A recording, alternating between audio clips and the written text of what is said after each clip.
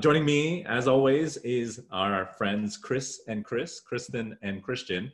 Welcome back. And as we get started, I just want to hit you up with a quick poll, as we usually do. What level do you teach? So we can get an idea of who's here in the room today. And then please tell us in the chat. And remember, if you'd like to talk to everybody, we're going to keep reminding you, make sure you hit the toggle to talk to all presenters and attendees and not just the presenters. We love seeing what you type, but I'm sure others would love to see it as well. But if you could tell us in the chat, if your school year is over for you, that I actually would love to get a sense of that as well.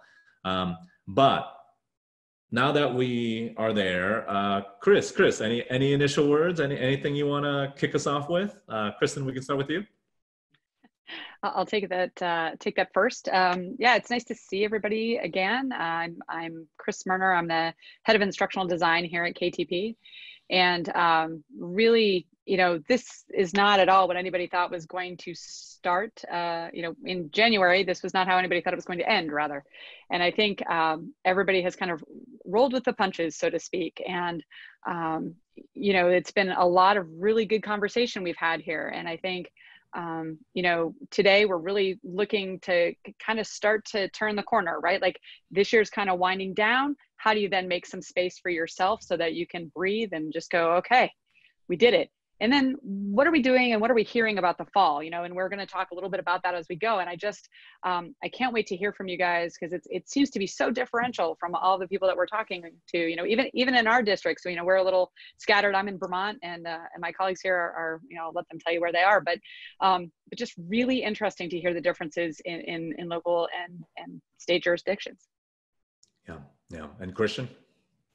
Yeah, we're here in North Carolina and we're distance learning through the rest of the year. As I'm seeing a lot of the folks in chat are saying, and some colleges nearby like Duke and UNC, last weekend was supposed to be the big graduation weekend with Mother's Day, and that didn't happen in any kind of physical way. So wherever you are, as we come towards the end here, we really want to take today's session in stages because it's important to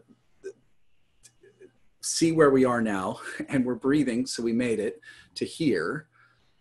We, in some cases, still have to get to the finish line, and then take some break, and then where is next year? So I just want to applaud you all for you think back to COVID time is somehow really accelerated.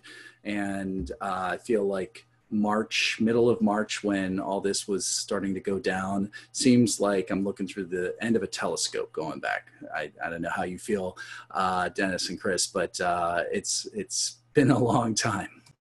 Yeah, absolutely, Chris. And we see in the chat that for many, it hasn't ended yet. So for most of us, we're talking about ending, as you said, Chris, finding a way to finish strong.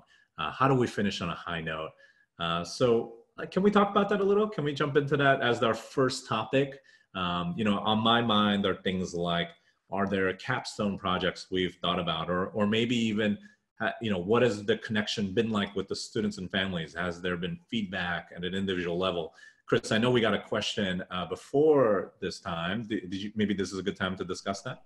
Yeah, sure. So a really good question came in independently from a teacher who is leaving her current school and moving to a different school in the same school district, and Zoom is forbidden. It's not allowed. So she was both asking, how do I wrap up with my fifth graders now and tell them, sort of end the year gently with them? And how do I build a classroom community in my new school with my new students and their families? And taking those in kind of at two different points. First, wrapping up now. One thing that's really key, we heard a few webinars back from teachers in the field saying, I'm thinking of the videos you shot, Chris, where you miss your students. Whatever level you're teaching at, you miss physically your students. They miss you. And so conveying through a short video record a quick little video that would be you saying goodbye. It's going to be hard. It's going to be hard not to maybe even have some tears and things, but your students need to see you saying goodbye. And it's not the same as being face-to-face or being live on camera, but a video would be the next best thing. And then maybe as a follow-up, like Chris Williams said last time, sending physical notes. That's an extra burden, I know, but a quick little note to each student, if possible, sent through the mail would have an extra resonance right now. And then building classroom community, I would say wait on that. Hold off, let yourself wrap this year. And we'll come back to that question maybe in a little bit. Yeah. Kristin, what are your thoughts? Any additional thoughts here in regards to the closure that maybe some of our students may need to have at the end of this year? Are there ways we can provide that? Yeah, and I had asked in the chat, have you been able to go back into your classrooms, just individually, certainly not with students, but I have several friends that have gone back to class and shot some video within their classrooms and were surprised at how emotional it made them. That time kind of stopped, like the analog calendars that, like showed the day, for younger kids that, were stopped on March 12th and, and just little reminders. And I think every single teacher that I know that has had that experience were surprised by how emotional it made them, that, it doesn't feel like it should. And I think honoring that, we keep talking about it, but I think initially, the shock was, well, I got to do this. I got to get it online. I got to figure it out. And there was like this adrenaline rush of the pivot that happened so quickly. And then, as time has gone on, there's a fatigue with it, right? We see it in the news with people getting upset about having to stay in still. And, all of the craziness that happens when people are forced out of their routines for so long.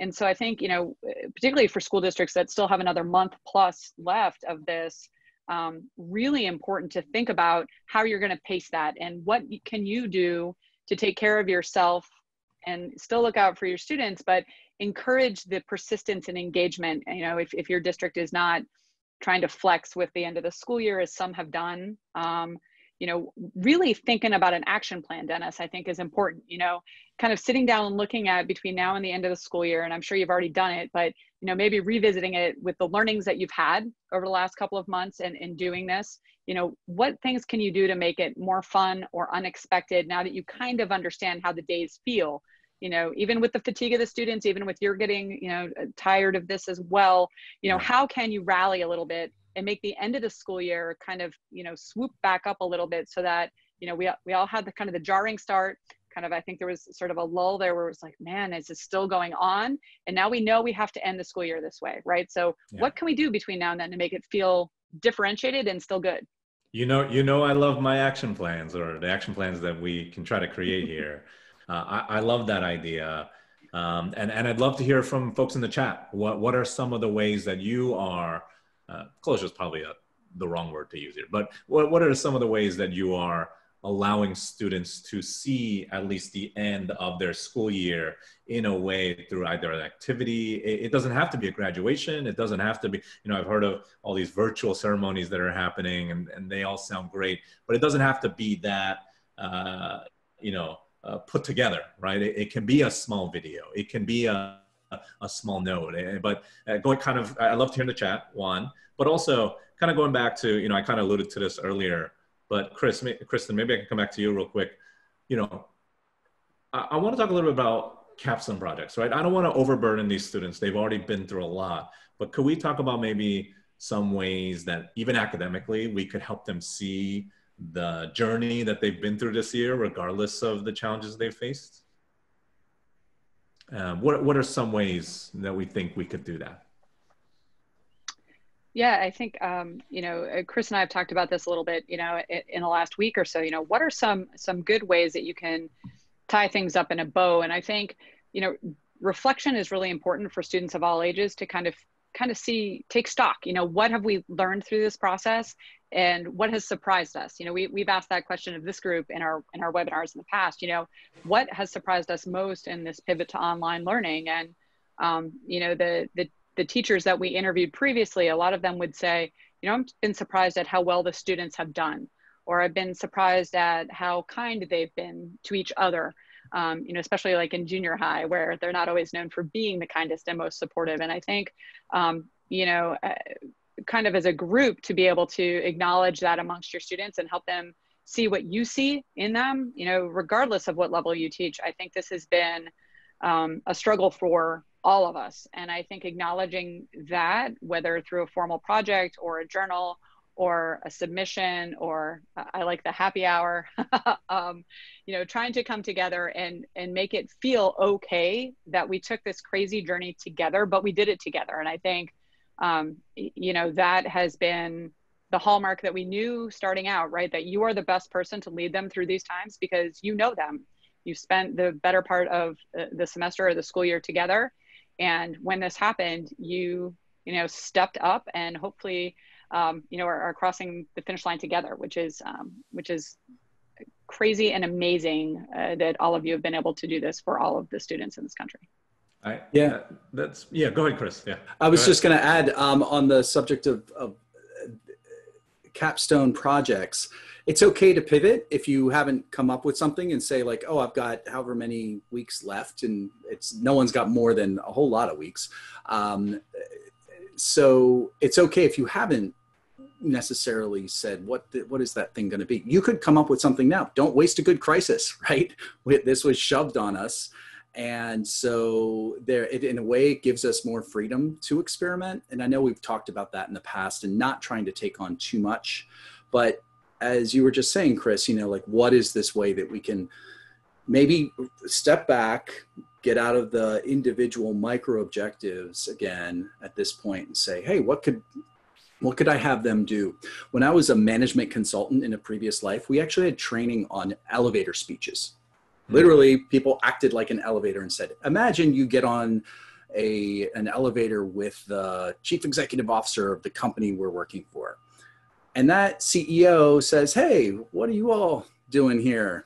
And you have 60 seconds to say what the thing is.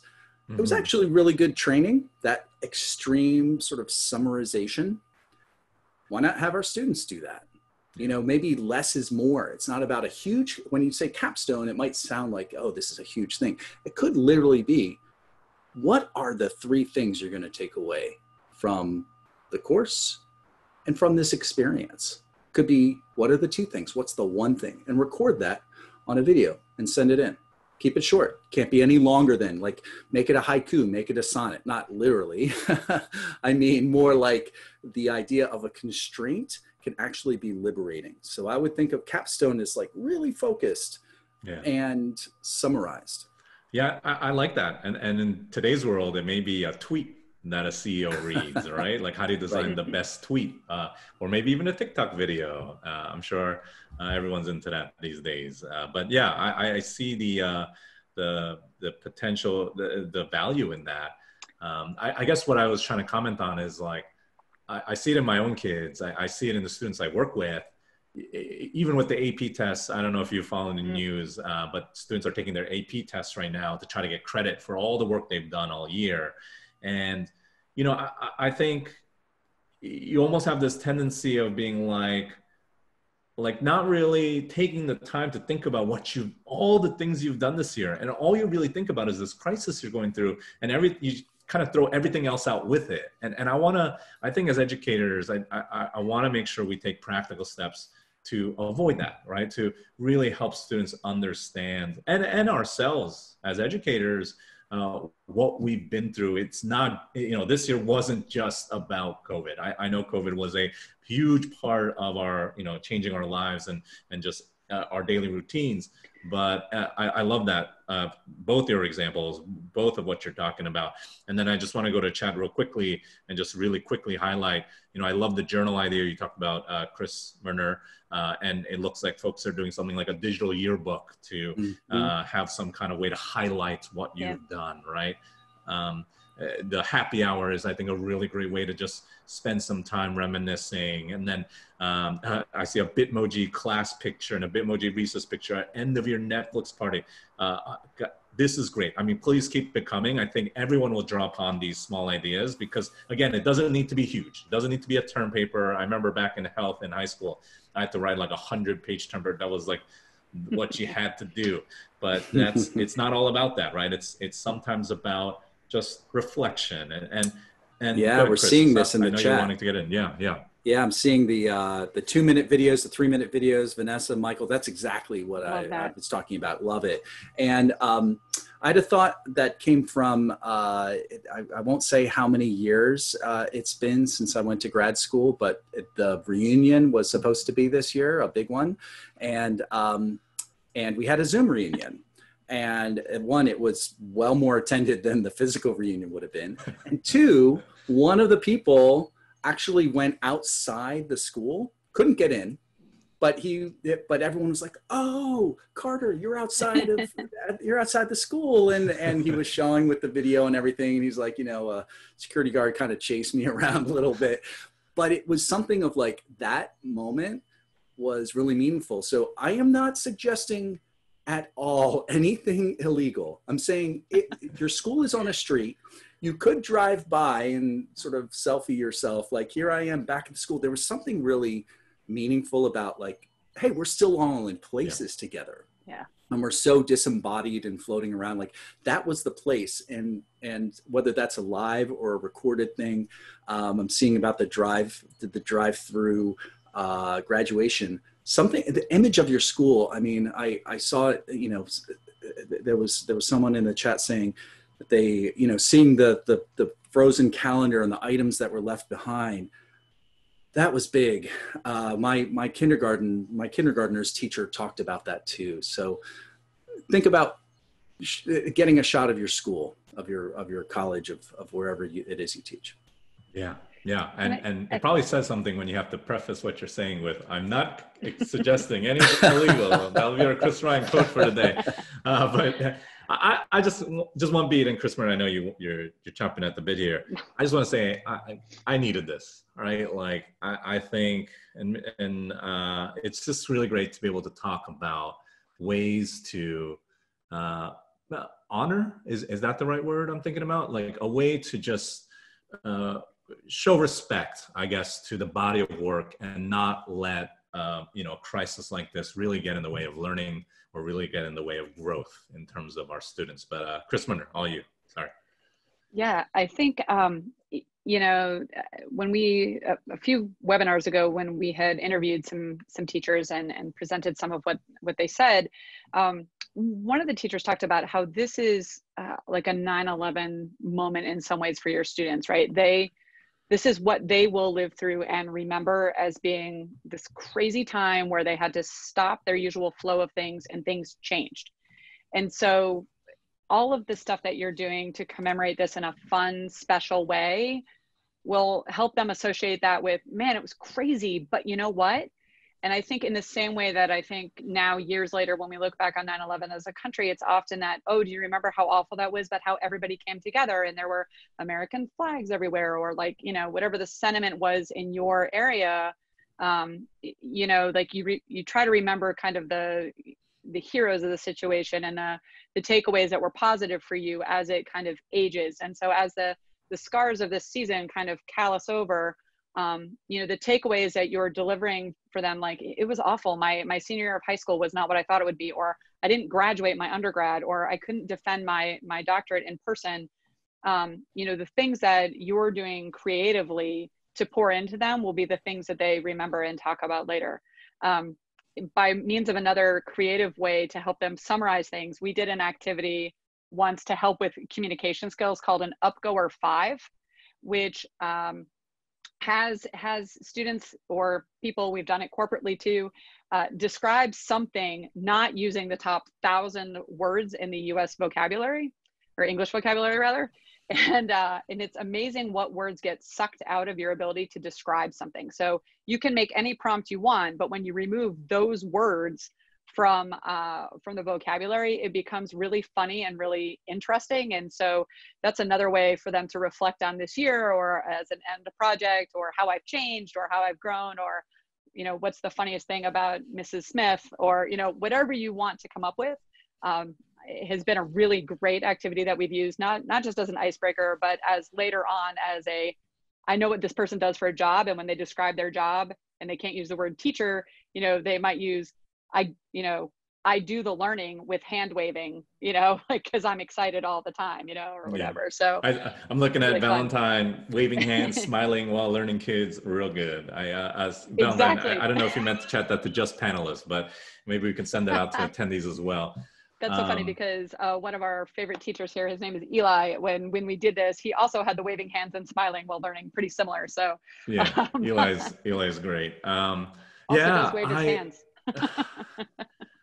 Yeah, I guess we're 21 minutes in, and I want to gently nudge us to maybe the next bucket that Chris Ryan alluded to earlier. I want to talk about reflection and maybe taking a few moments just to talk about what we've learned and what we've gone through. But before we do, I just want to quickly sum up.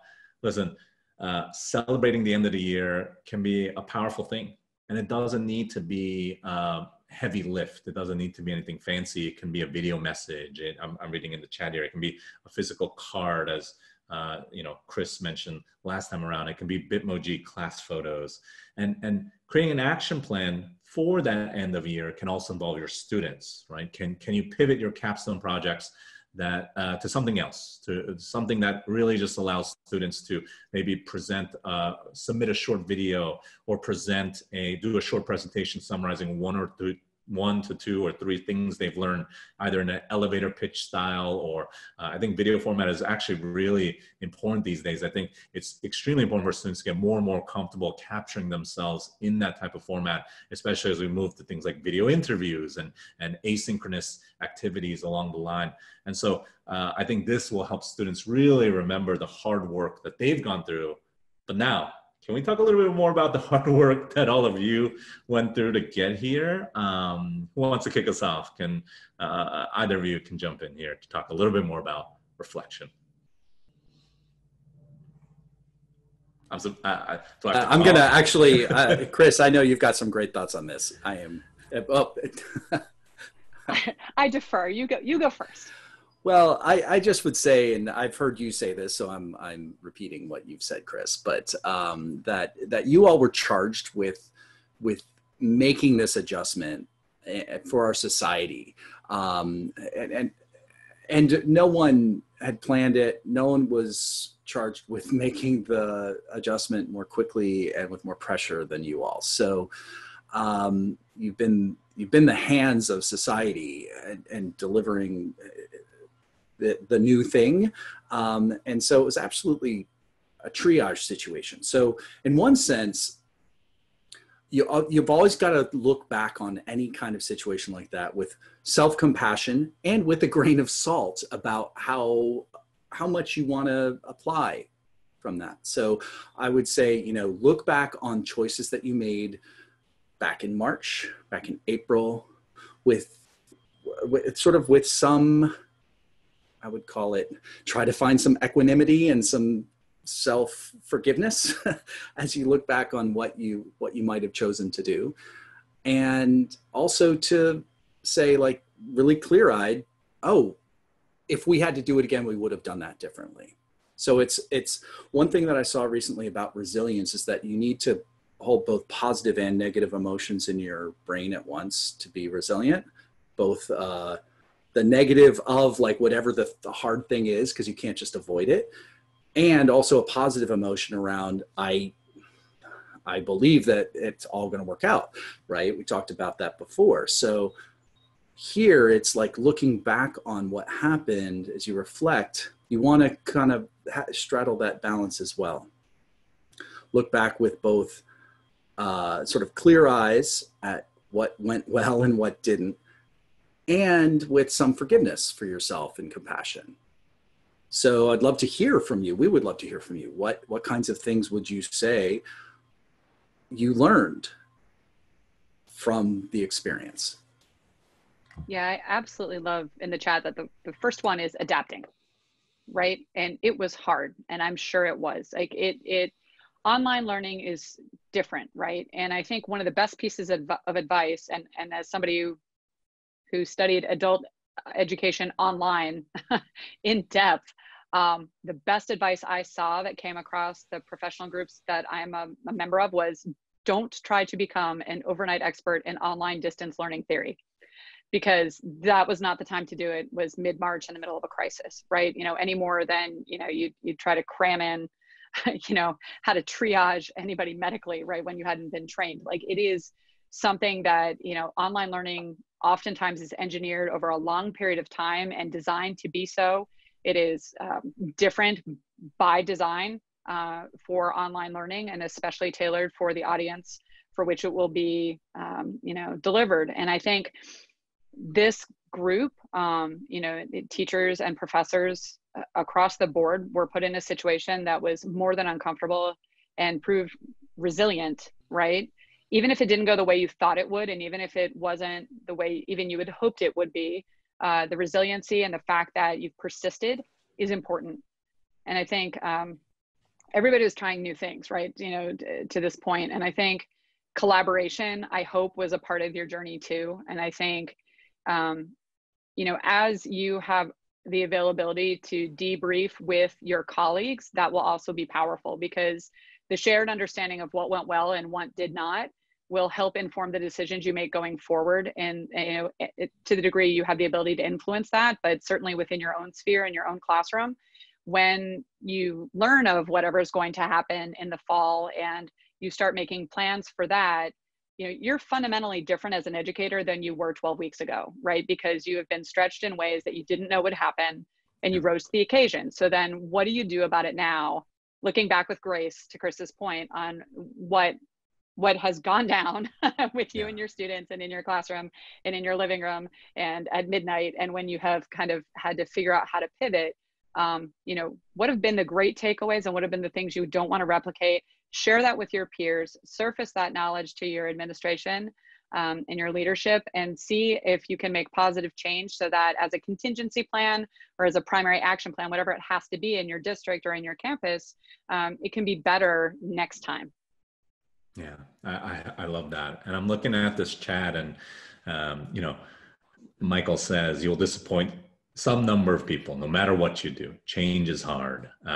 Flexibility and patience. And Katie, it's a great article that you posted. Thank you for posting that. Let me ask this in a different way, because I agree. +1 to both of the things you both said. And I really want to stress the self-forgiveness angle. I do think we mentioned this before. We are tough on ourselves, and that's also why we're here. But this is a safe space. So I do want to ask the question a little bit differently. I want to ask you, looking back, let's activate that growth mindset. What would we have done differently? Is there anything that could have been done differently? I think this is a safe space to have that type of discussion. So feel through it in the chat. And if you want, you can just chat this one, just the panelists, if it's something you'd rather not share, and that's fine too. But can I ask both of you, if going back, if there are things you would have done differently, or that maybe we could have done differently? I know, less is more, something that comes to mind. I wish maybe we would have stressed that even more so, potentially. And the one thing I would say that I would throw out there as a sort of a provocative point might be, what would you do? Not that we had a crystal ball, and it's very easy to look with 2020 hindsight, right? But going into this crisis and in the first couple of weeks, realizing things are way up in the air, how much were we still trying to hold on to the old way of doing things? And one aspect of that could be, we were still trying to do more as more. We were still trying to hit all the points and find the exact correlation and the exact matchup.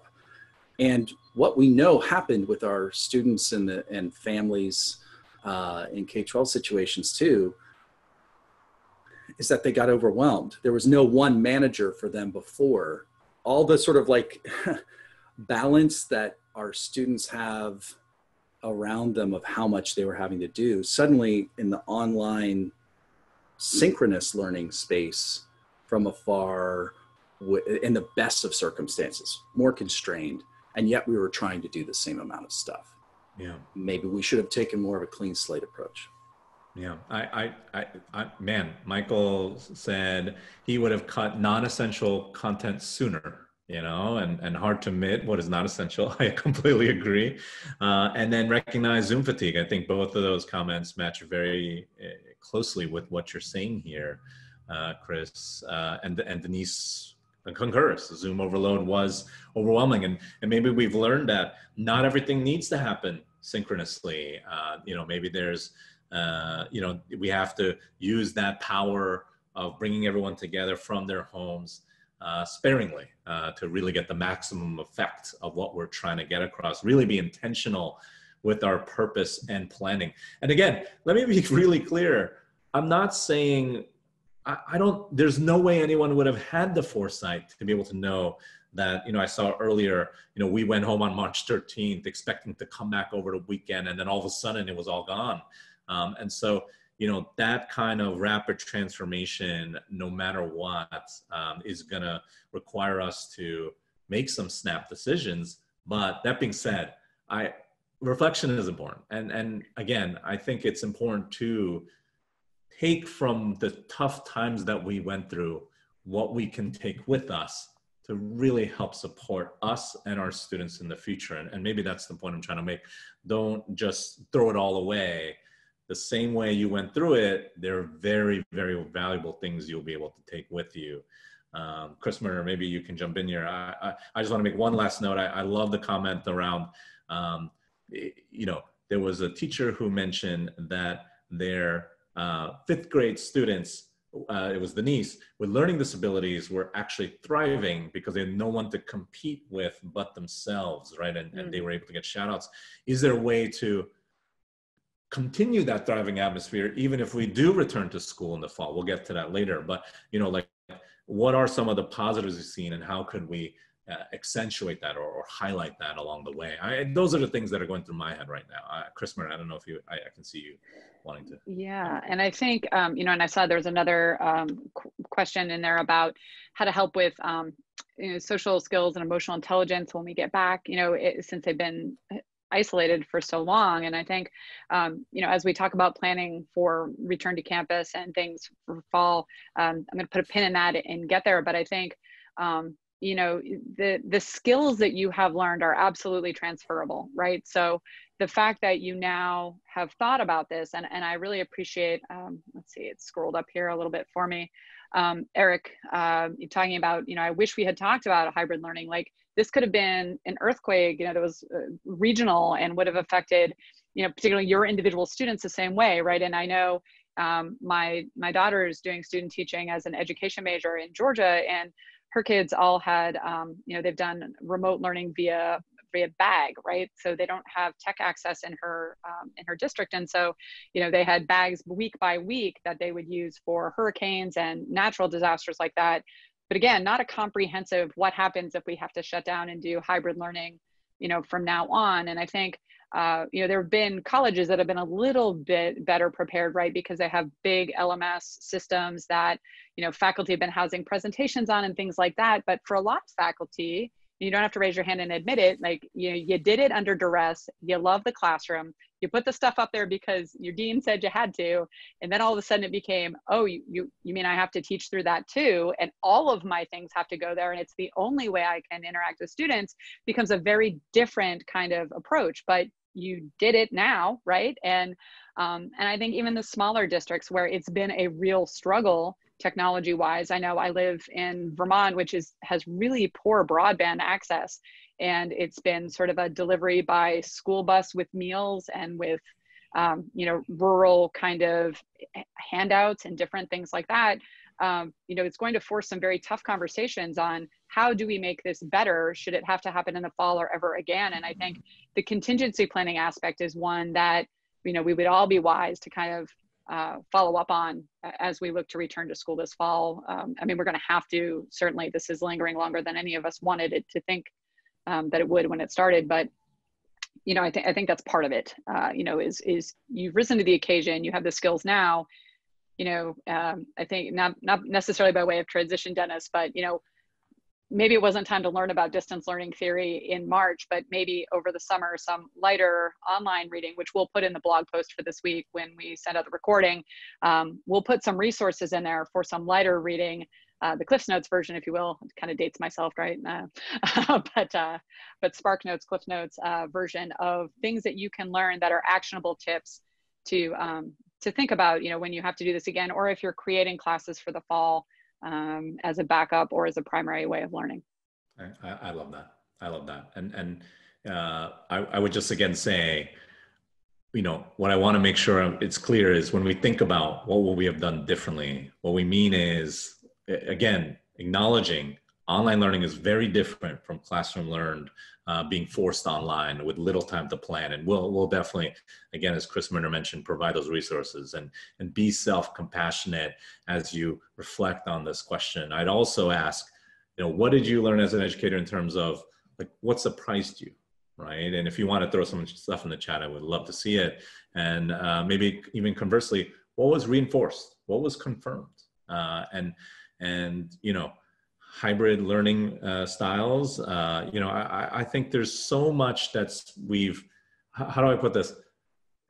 If there's one real bright side to all this is that we've been really forced in a way to get outside our comfort zone, to really be able to try to reach our students in a different way.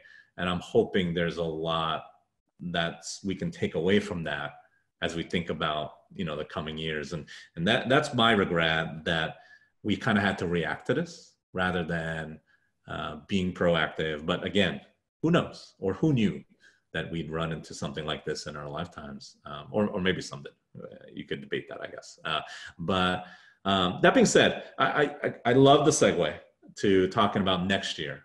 But before we do, and I want to give a little wrap up of this reflection section, but before we do, I want to talk a little bit more about the comment that Denise made about, not stepping away, not shutting down the computer. And we warned about this. We warned about, that blurred line when you're at home and trying to do all that you can for students and feeling guilty, and they're not doing a lot, and you feel like you have to do more.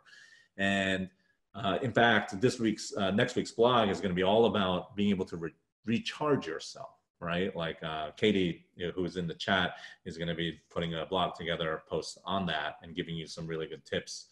But can we do that just for a few minutes, have a little fun moment here?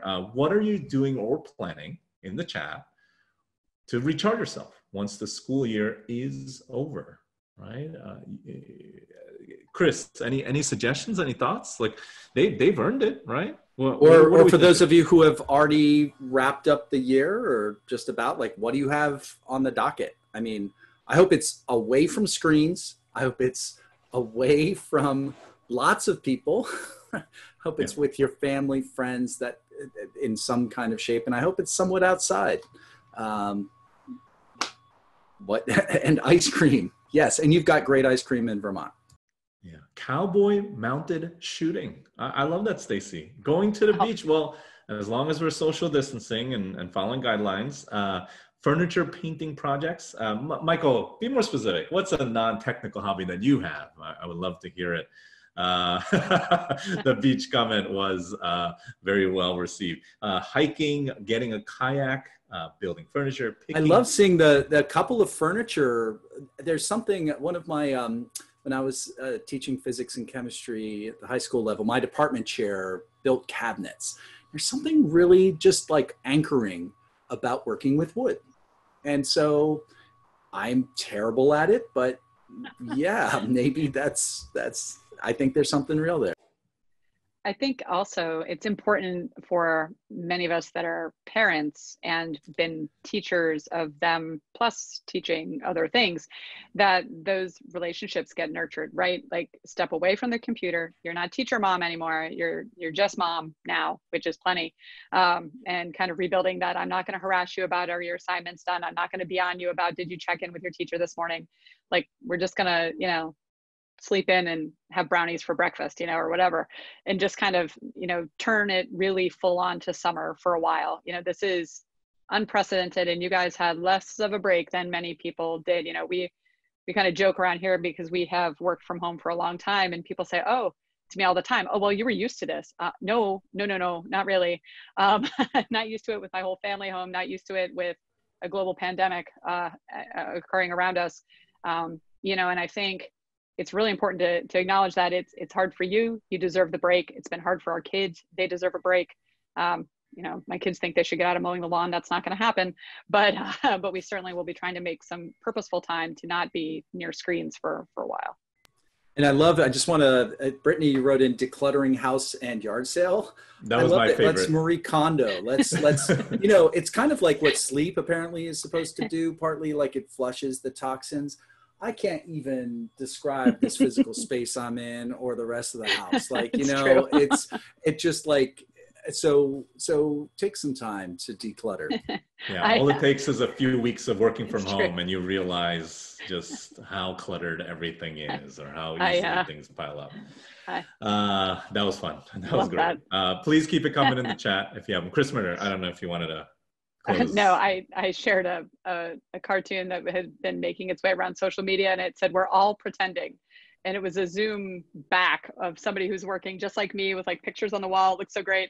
And the office is just a disaster all around them and the camera can't see it.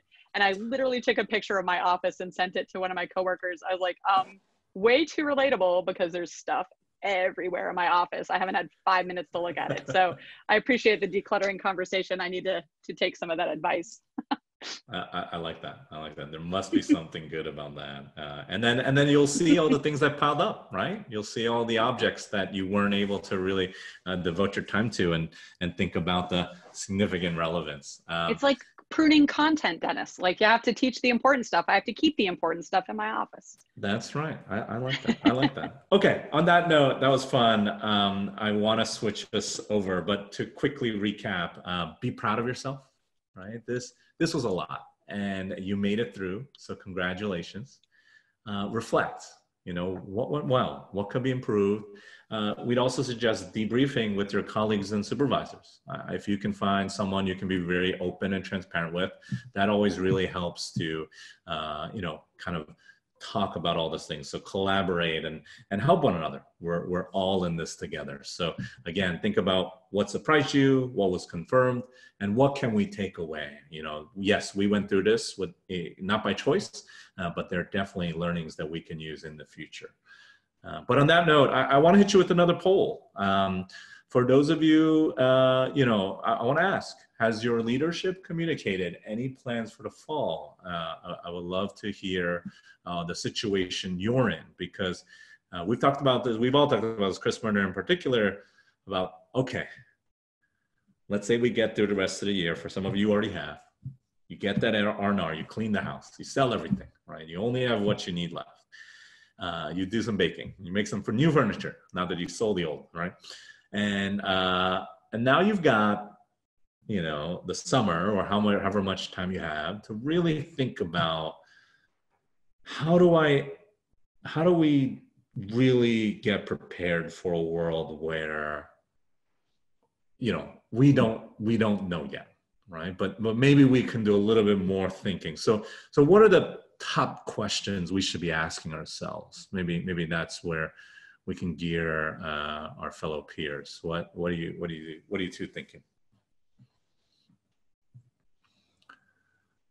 Right.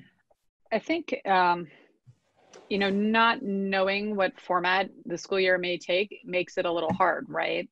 You know, it's hard to believe all places will be business as usual, you know, especially places that are more impacted than others. And I think, you know, we've talked about it even as a group with our, the folks that help us on the podcast or in the webinars here. You know, it looks like most of you still have no idea. I know my area is still very much in that camp, and it looks like some of you are yes, online only. I'd be interested to know are you guys college or are you K-12 that are in that online only boat? And then what are your deadlines? Those of you that have deadlines, I'd be really curious to hear, because we'd really like to be sure that we're also serving up the right information to you guys and scheduling these around that time so we can help as we move forward. I think, you know, it seems like everybody's going to have online backup plans. That seems like kind of a thing that's going to happen, right? So, you know, we talked a little bit about that.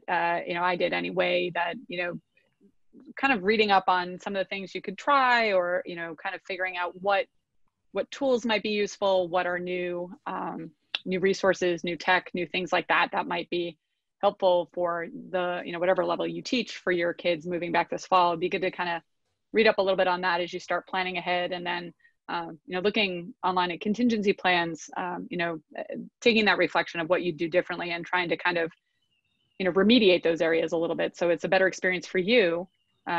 Maybe also looking at really time boxing. I saw some more, folks saying that they were really overwhelmed by the fact that this consumes your life when you work at home, and it really is an adjustment. And I think if you're going to have to do it long term, I know for me it was very hard at first. You're available all the time.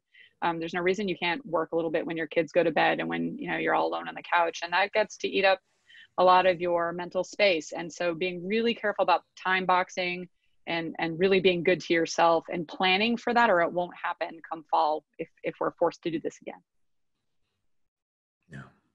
Yeah. Chris, Ryan? Yeah, I would like us to think about, and I challenge each of us to think about, what does the bag look like? I'm thinking of your daughter, Chris, with her students having no access to technology. And so what would that weekly bag look like? Even if we don't have to do it. I think that will help us, like the physical bag that you would give your students each week. What might that look like? Let's think really hard about that over the summer, because that's going to help us close the digital divide. And it was raised in the chat a few times about and Chris, you were talking about it, the rural nature of students near you, et cetera. And this is across the country. And so what would our bag look like if we had to send it home? And that's going to help us even if we have the most technologically enabled and we've leveled up in our online synchronous and asynchronous learning. There should also be a physical component. And I would say that's true pre-K through graduate teaching. And everywhere in between. We need to have a physical component that is away from screens to the learning experience that is kind of self-guided. What does that look like? I don't know. There are pieces of it that people are coming up with, but what does it look like when it's coherent for your class, your courses, your students? What does that look like? Yeah, I really like that. Go ahead. Sorry.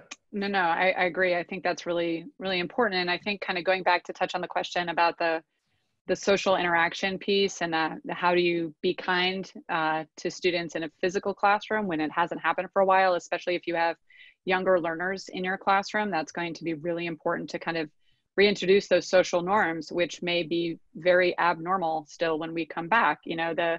The pictures that have been circulating online about school resuming in China, where the students have plexiglass around their desks and they're wearing masks. And, that can be frightening if you have younger learners. And I know I saw guidelines out of our state that said, children over 2 should be wearing face masks. And I'm thinking about my children when they were 2 and 3. I had 2 that would probably be compliant and 1 that probably would not have been.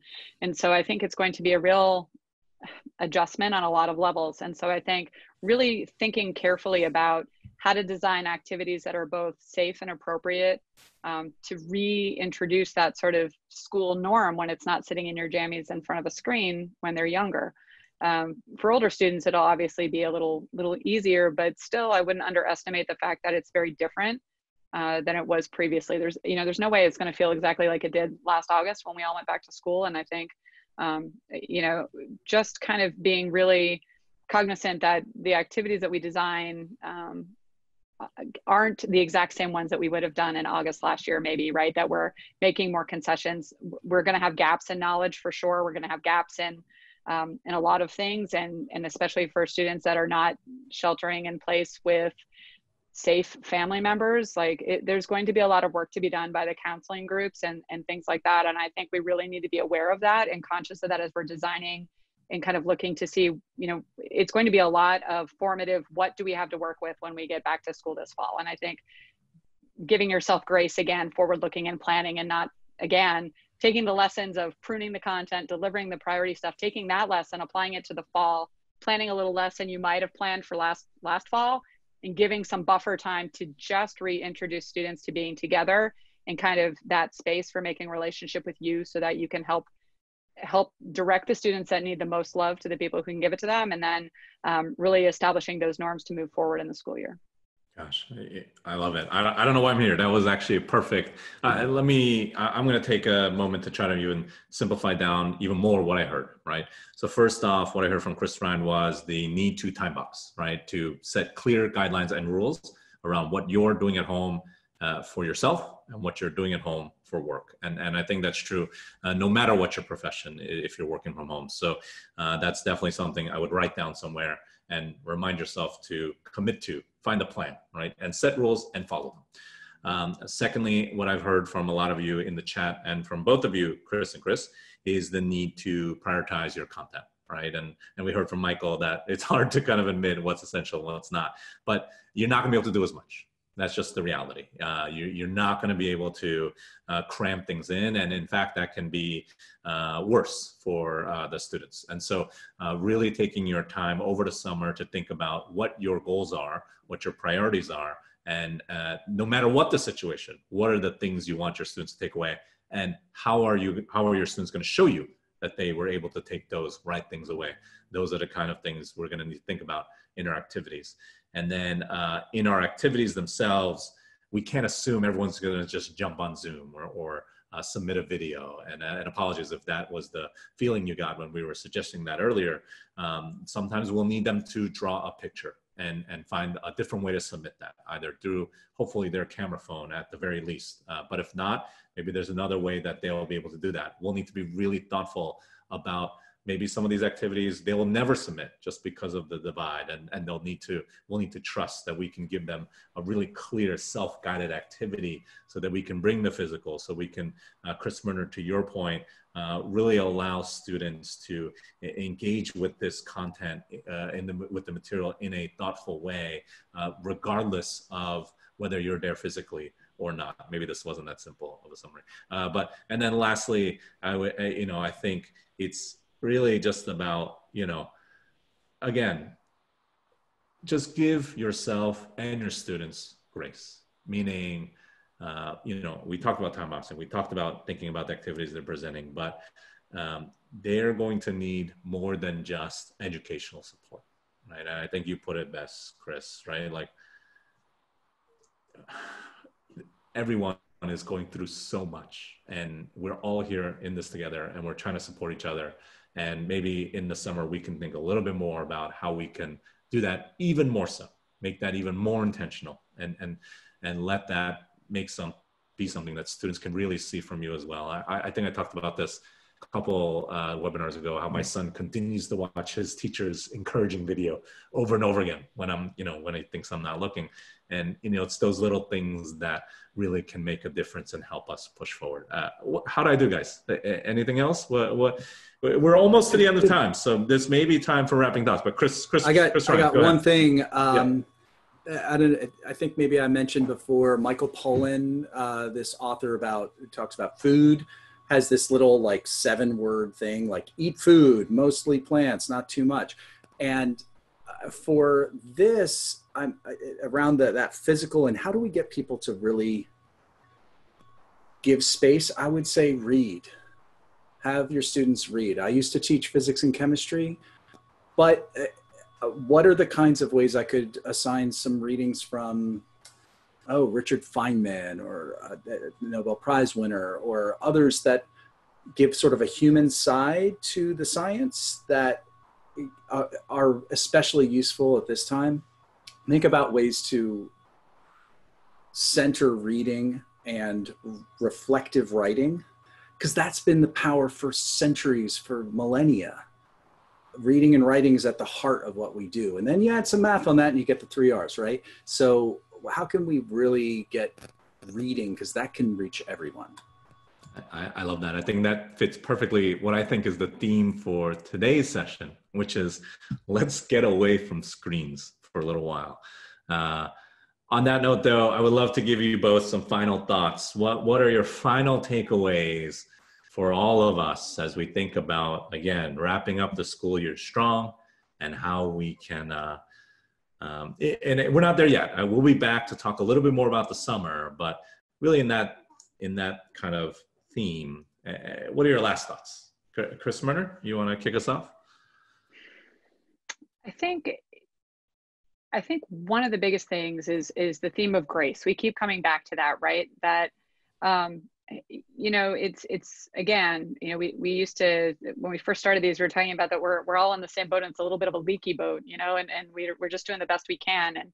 And at this point, the boat's still floating, right? And I think, wrapping it up is one way to put it, but I think, this has been quite an experience. And I think as we've talked about, acknowledging that both for your students, because you're teachers and you're focused on them and you want them to feel good about this year and kind of make the transition to the fall, that's fantastic. But please, take a step back and acknowledge the fact that you were able to do all of this as well, and really be kind to yourself. And I think, with a little bit of more breathing room between now and the fall semester, there's no way that it won't be better feeling, right? For you, it'll be better for your students. You never step in the same water twice. And I think, you've now been here before, you're much more experienced. It was not the way that anybody would have chosen to enter it, but you've rallied, right? And I think, marking the end of the school year is really important for your students, for yourself, and then really, lean into what you've learned and take away the best parts of that, and apply them to next fall. There's no way it's not going to be better for everybody. That's awesome. Chris Ryan. I jumped in there with the read thing. If I have one book, How to Do Nothing, Resisting the Attention Economy. I don't want to just promote this book, which I have no connection to this book, other than it sort of celebrates that space to stand apart. We're going to need that, even if it's only from a utilitarian point of view, it's going to recharge you for the next battle. Yeah, but in and of itself, take this time. The themes will come to the fore.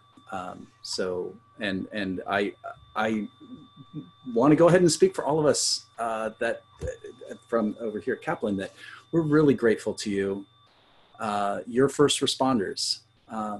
You have been, and for our kids, whether they're 6 or 16 or 26 or 60, all the 6s. You've been there for them, and so thank you. Yeah. It's better than your other book. I don't condone illegal activities, right, Chris Ryan? No, I'm kidding. Everyone, thank you. Really, take care of yourselves. Make sure that you are celebrating. We're almost there for many of you. For some of you, you've already made it. Let's think about and reflect and find a way to keep moving forward. Thank you again for your time, your presence, your communication, and the solidarity. This has been great. I needed this. I hope this was helpful.